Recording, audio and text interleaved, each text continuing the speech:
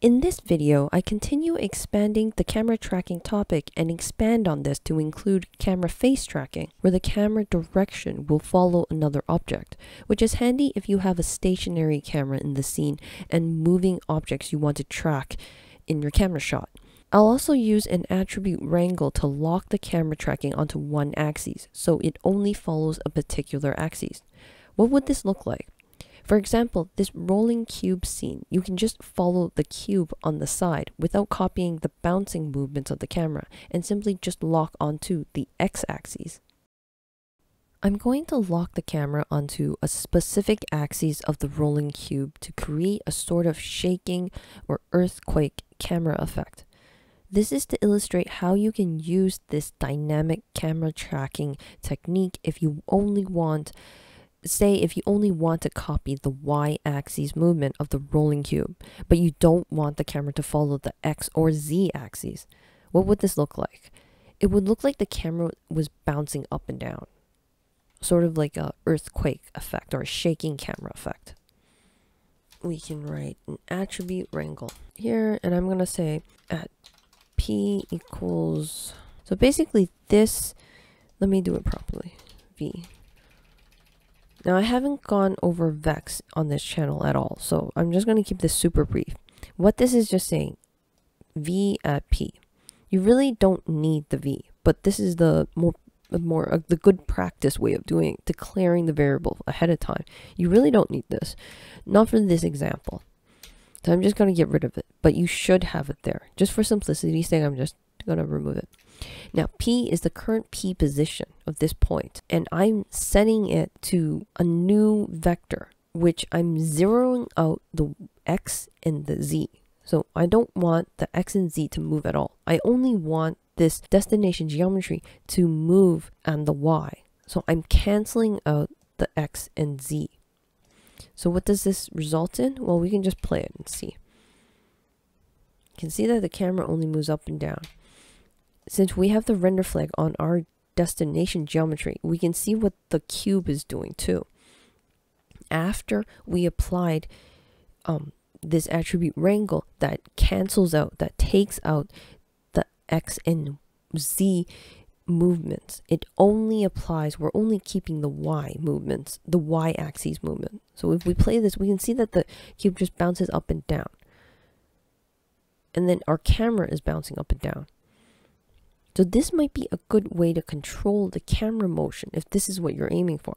If you use Houdini's follow path shelf tool, you can actually animate the path of the camera movement that you want to follow, but that requires a predefined animation and predefined path. This technique that I'm demonstrating in this video is a more procedural way of camera tracking. I set the camera to follow the cube, lock onto the y-axis, and even if I make changes to my simulation, which changes the rolling cube, this technique automatically updates the camera tracking. I don't have to reanimate and manually update each keyframe. There are no keyframes. I'm just going to hide this attribute wrangle. It's only there for demonstration purposes. Now I'm going to do look at. I'm going to add another camera down. I'm going to hide this. I'm going to only focus on the second camera. I'm going to move this camera so that it's over here. So now I'm gonna have this second camera stay stationary at this position.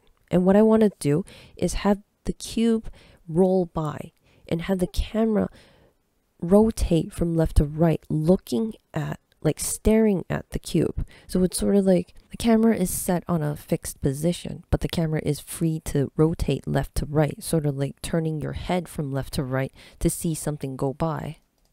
There are hidden parameters in the camera node that are set to invisible by default. And this was done starting Houdini 16, according to some Googling and a post I found on sidefx's forum page. I honestly never noticed this change back then because when I was still using it, I was still a super newbie at the time. You can set the camera directly to look at a particular object using this hidden parameter. So I'm going to select this camera over here, come to the wheel, edit parameter interface. Now, if you look here, you won't see it. You'll have to check this, show invisible parameters to see it. Now, there are 3 parameters here. You can actually enable these ones as well if you want. You can enable all of them. And then just hit in interface options, just uncheck this. Just gonna double check it's enabled for all of them. Okay, good. And then apply here and accept. If you look at the camera here, you'll now have a look at parameter. This is actually the only one we're going to be using. So let me just come back here and I'm going to disable the other ones. Look. So I'm going to make that invisible because this is the only one we're in. Now, if I add this rolling cube, right, just left click this and drag it over to the look at, drop it in here, you'll see that the camera immediately looks at the cube. I'm just gonna open up another one, camera 2. So it's looking at the cube right now. However, if we start playing the animation, the camera doesn't move with the cube. This rotation is stuck. This is only updated on the first frame. It doesn't update after that. Now let me add another object. Here I'm going to have a test object. I'm going to do the test shader ball object. I'm going to drop this down. I'm going to turn off the render flag off of the rolling cube. Now we only see the shader ball. I'm going to keyframe this. I'm going to keyframe it here once on frame 1.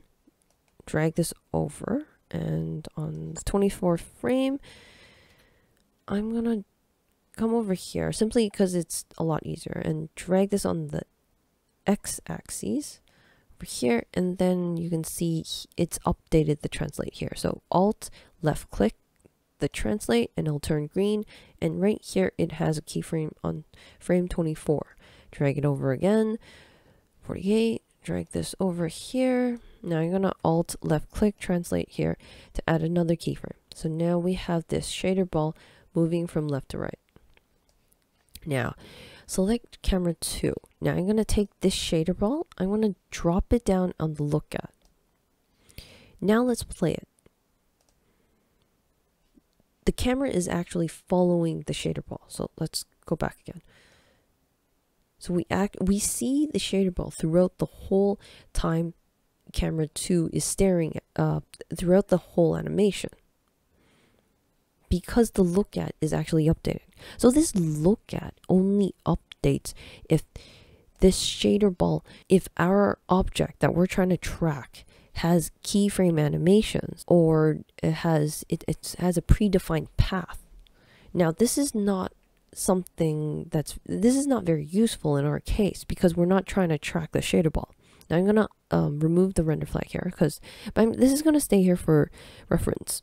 So I'm gonna make it black. So this was only there for demonstration purposes. Let me move this aside as well. Now the rolling cube, this doesn't help our case because our rolling cube, sorry, the camera is still tracking the shader ball. So let me remove this. So this doesn't help us because our rolling cube doesn't have a predefined animation. It's from a simulation, so it's not predefined. Now what we can do is drop down and extract geo. Let's drop down and extract transformation node. Let's drop this down. And again, for the source geometry, let's choose what we want to track. Let's go to our 2 track. That's the source here. Let's drop that down, and then destination geometry, that's this one. So let's drop that down. Now for this extract, let's go to the camera 2. Let's drop down this extract 2 at the look at and see what happens. So it updates the camera 2 and it looks at the cube. So let's start playing this.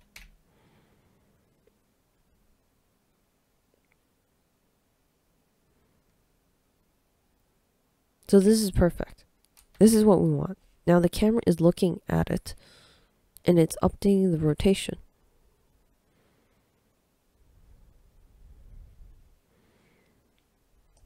Now, say we want the camera somewhere else. We don't want it at this position. Maybe we want to look at it from the other side. So let's take this, let's take this camera and let's move it over here. Let's click the transform and let's just move it over. You can see how it still updates. We're still staring at the cube. It's still in the camera view. I'm going to do this again, and I want you to, let me make this bigger. Now, take notice of where this camera is facing. As I move this over, the camera is still facing at the cube. So no matter where we're moving it, it's updating in real time. I hope you enjoyed this mini series of videos on camera tracking in Houdini. I find it super useful if you're doing a scene with a lot of moving objects, especially if the objects are driven by Houdini simulations. There are many ways to do camera tracking in Houdini. This is just one technique.